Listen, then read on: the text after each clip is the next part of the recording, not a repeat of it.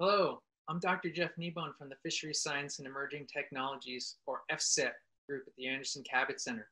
Today, I'd like to talk to you a little bit about a scientific technique that our group uses to learn about the biology of marine species and to collect data that will help with their management and conservation: tagging.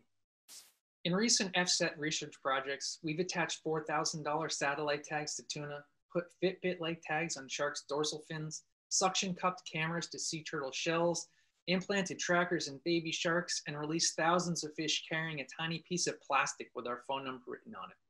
All of these activities are forms of tagging. Being able to work with live wild animals is definitely a ton of fun, but have you ever wondered why we go through all the trouble to put all sorts of crazy looking things on animals? What do we learn from tagging, and how do we use the information that we get to improve species management and conservation? To demonstrate the value of tagging, I'll give you some examples of how I've been using tags to study tuna, skates, and sharks.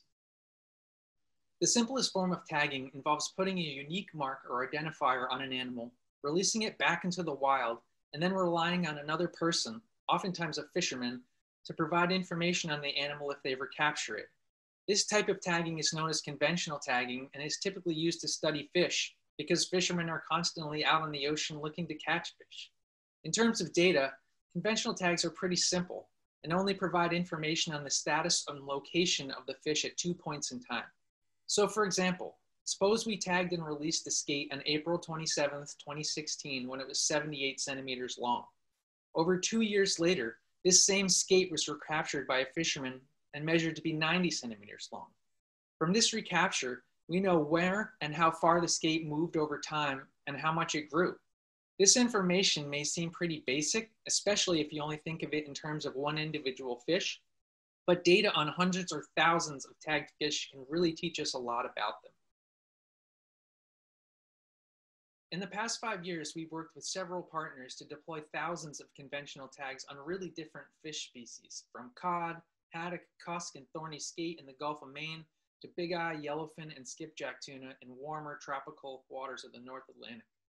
So far, hundreds of these tags have been recaptured by fishermen and taught us some really cool things about our study species. For example, we've learned that thorny skates grow really slow in our home bodies and that they really don't move around that much, instead preferring to remain around the same general area even over multiple years. In contrast, some yellowfin tuna have moved over hundreds of miles in just a couple of weeks. As useful as conventional tagging can be, some research questions just need more detailed information to be able to be answered. Fortunately, that's where electronic tags can help. Electronic tags, which are basically just like little tiny computers, come in all shapes and sizes and functionalities and can collect a lot of detailed information during the time that they're attached to the animals. For example, for the past 5 years, I've been working with a team of researchers to better understand the migration and environmental preferences of common thresher sharks in the North Atlantic Ocean using pop-up satellite tags. While attached to the animal, these tags collect and store data on depth, water temperature, and location. They are programmed to pop off the animal after 9 months. Then they float to the ocean surface and transmit all of those data directly to our computer via satellite. Knowing where common thresher sharks exist in the vast North Atlantic Ocean and what depths and temperatures they prefer allows fishery managers to design regulations that establish protections at given spaces and times and forecast how the species' distribution and movements may be impacted by things like climate change. Electronic tags are also really useful for understanding how fish are impacted when they are caught and released from fishing gear. For example, we recently used those same pop-up satellite tags to determine how often thorny skates survive when they are caught and released in a New England commercial fishery. Unfortunately, the thorny skate population in New England is in pretty serious decline, so fishermen are required to release any thorny skates that they catch.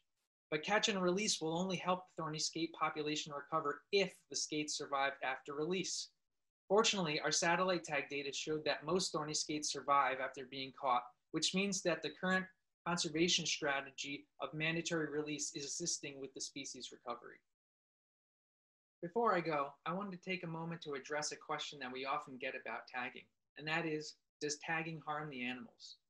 While I can't say for sure how the animals feel about it, I can say that scientists have worked really hard to design tags that minimize impacts to the animals that we're trying to study. After all, Harming them would defeat the purpose of tagging them in the first place. At the New England Aquarium, we work with our Animal Care and Use Committee to ensure that all tagging activities are conducted in a responsible manner and will not prevent the animal from going about its normal life. When designing our tagging projects, we also always make sure that our data will make a meaningful contribution to our scientific knowledge of a species or directly address a topic of critical importance for its management or conservation. Remember, our ultimate goal is to collect data that will help create healthier oceans.